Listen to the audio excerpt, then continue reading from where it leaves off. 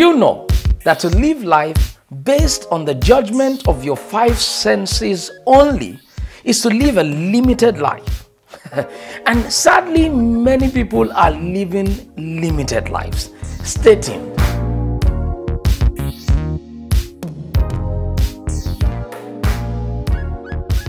You are not your body. I am not my body. God has created and fashioned us in such a way that we are just living in our body, but we are spirit beings.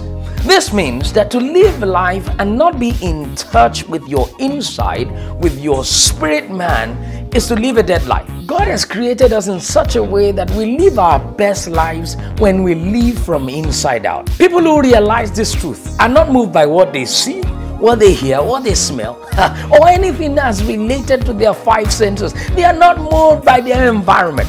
In fact, people who have this truth, they change their environment. They dominate them. These are the people that literally have the dominion that was spoken about in Genesis chapter 1. When you realize that this is not who you are your spirit man. You take charge of your situations, of your environment, of the things you see, of the things you hear in the spirit. That's why Jesus said that when you believe, you will see the glory of God. This means that when you settle it in your spirit man, you will see it on the outside. This is why the Bible says that to be carnally minded is dead, but to be spiritually minded is eternal life. Many people are living only by their five senses. When they see something, they panic. When they hear something, they are in trouble. People who are ruled by their body and their five senses are never in control of anything.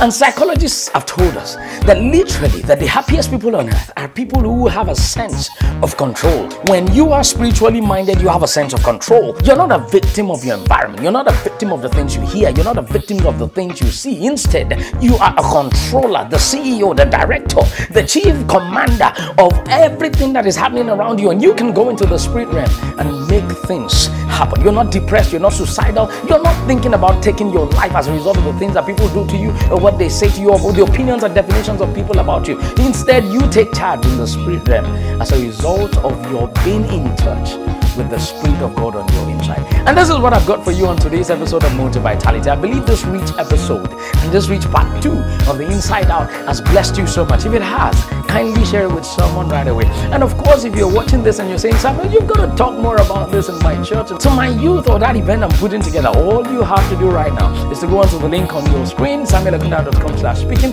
You find a link there to a form to book me for that event of yours, and anywhere all over the world, I'll be more than happy to be of blessing to you. Thank you very much once again for watching this episode of MOTIVITALITY. I'll see you again soon. Bye for now.